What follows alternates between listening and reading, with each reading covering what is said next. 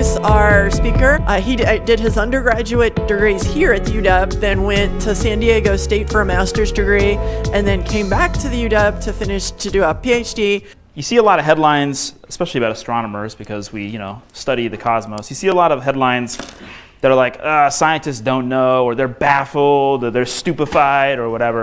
A lot of ridiculous language about, scientists not knowing things.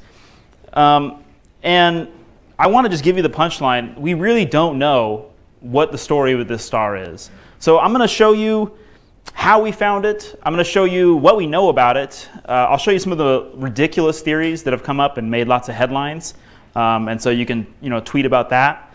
And then I'll level with you and say at the very end again, we really don't know what the answer is. I'll give you our current best guess. In January 2010, they showed the first results. And I was lucky enough to be there in Washington, D.C.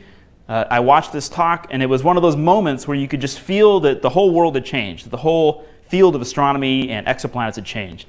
Because they released the first images, the first data, and these 5 here are real data of transits. So you can see these tiny little transits and little animations to scale of the planets that you would see. But again, this was the first year of data, actually the first few months of data. This is orbital periods of 3 days, 3 days, 5 days. This is not what we're looking for. You would not want to live in an orbit 5 days away from the sun. Here's something that I've worked a lot on. I think this is really cool. And we expected this, but we didn't expect it to be as fruitful as it was. Kepler was able to measure stars actually spinning, actually rotating. We know the sun rotates.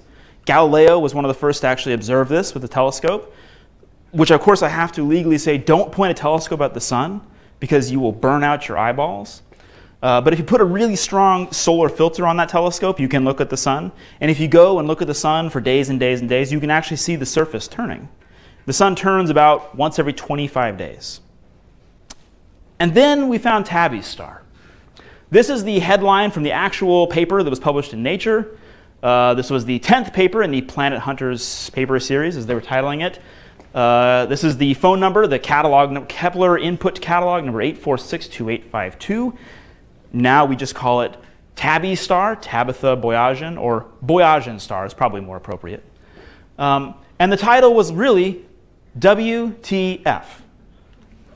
Because that is what the conclusion of the paper was, like WTF is with this star. So let's jump in. What's really troubling about Tabby's star, or Boyajian star, is it is a totally seemingly normal F-type star. What's an F-type star? F-type is just shorthand for its temperature. It means it's between 6,000 and 7,600 degrees in the Kelvin scale. It doesn't matter. The point is, it's normal. There's nothing else unusual about it. The sun is a G-type star. It's the next class cooler. There's your trivia for the day. Totally normal star. So how, from a normal star with nothing else unusual about it, do you get these bizarre dips? But it's not supported by the data. We can't rule it out.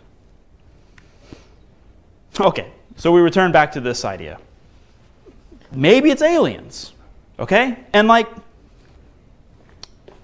the idea of aliens and SETI and UFOs gets a lot of flack in the astronomy community because oftentimes it's a lot of hyped up nonsense. But it is true that we do spend real money looking for aliens in astronomy. And we have to admit that it is possible, right? Anything that defies any other explanation, this has to be at least a contender for. Now, we were talking before the class, Occam's razor, right? Like this would be unbelievably extraordinary, right? And so we would need extraordinary evidence. And we don't have it. But what is still bothering me, and what we're going to be working on here at the University of Washington for the next few years, one of the projects in the astronomy department we'll work on, is where are the other stars like this? Why is Tabby star the only star we've ever seen do this? We've looked at a lot of stars in the night sky. We've studied the temporal evolution of stars here at UW over decades and never seen anything like this. So where the H is the other WTFs? That is the question that will drive some of my research in the next few years. And that's my last slide.